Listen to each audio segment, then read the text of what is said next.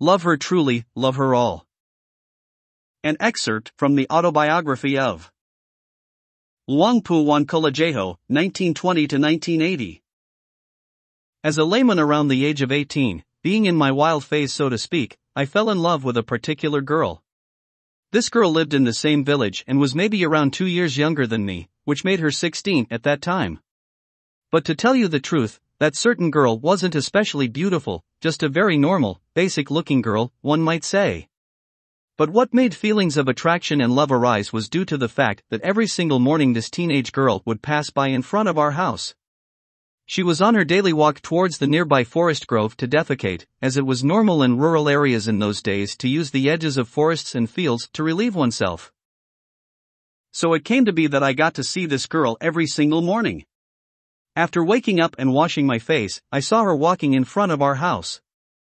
And that girl, except for one piece of cloth wrapped around her waist, didn't wear anything on her upper body, fully exposing her female features. During the first few days, however, on seeing her passing our house with her naked breasts, thoughts of love or attraction didn't cross my mind at all. But alas, seeing it day in day out, this quite normal, familiar sight eventually became all of a sudden quite special, and I found myself thinking, wow, this girl has really beautiful breasts. Consequently, this infatuation born from the attractiveness of her breasts led me to see the rest of her in the light of beauty, making me fall in love with all of her. That startled me. I asked myself, a while ago I didn't perceive her as beautiful at all, feeling no love for her at all. But now I think I love her. What caused that to happen? Why is that? I came to the conclusion, it's because I fell in love with her breasts, which made me see the rest of her, her skin and complexion, also as beautiful, hence, perceiving her beautiful all over and falling in love with her from head to toe. Pondering this issue back and forth, one day the thought arose, if I love her complete being, seeing her as beautiful all over, then perhaps I should go and check out that girl's pile of shit. I can see if it's also beautiful or not, something lovely, something to be infatuated with. Thinking like that, I waited for the right occasion to follow her one early morning into the forest thicket where she went to crap. As soon as she finished her business and came out, I went straight in to have a look at her fresh shit pile. But it so happened that this day a forest pig was quicker than me to the scene. When I arrived, the pig had eaten up the entire shit pile without a trace. Utterly disappointed, I returned home, not having seen anything at all. But the very next day I determined to follow her again. I told myself that this time I had to be quicker than the pig, I could not allow it to eat the shit again. So, the next morning, immediately after the girl had left her usual forest spot, I quickly rushed in from another path, and intercepted the shit-eating pig successfully.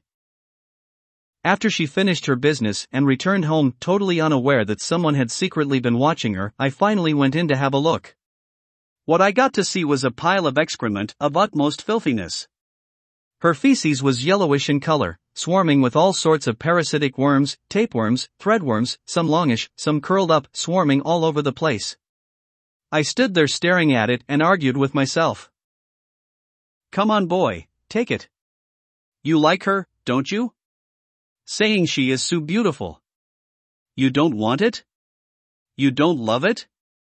But if you love her whole body, you have to love her shit also, man. My heart responded, arg, I don't want it.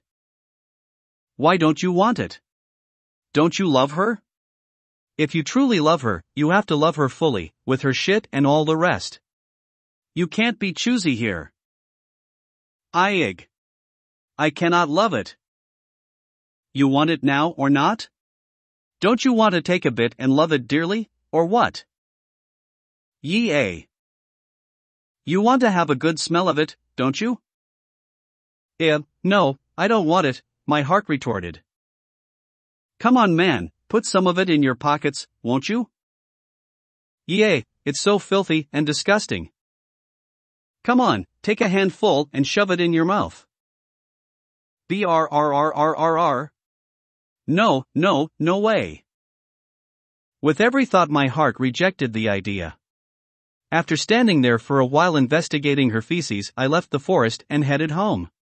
By the time I arrived at my house, I had come to the conclusion that no matter how beautiful, lovely and attractive a body of ours might seem, it also must have this kind of shit in it.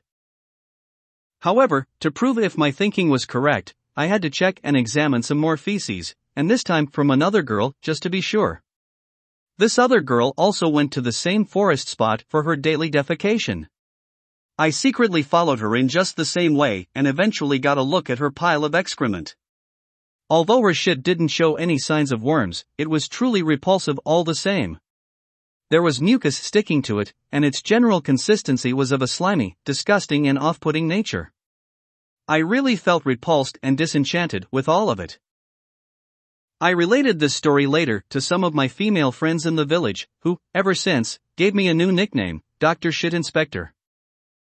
However, my curious investigations in the field of female excrement gradually reduced the feeling of love and infatuation towards that girl until finally it completely disappeared without remainder. To be honest, at that time I didn't know how this idea of inspecting female excrement came about, but on reflection from my current view, it is perfectly in line with the Buddha's Dhamma that I came across in my first Dhamma book. One who sees the body as beautiful is one lacking in wisdom. This body contains feces and such things. Nothing beautiful from head to toe. Merely anicca, dukkha, anatta. Commit to wisdom. Know and see. In light with its reality.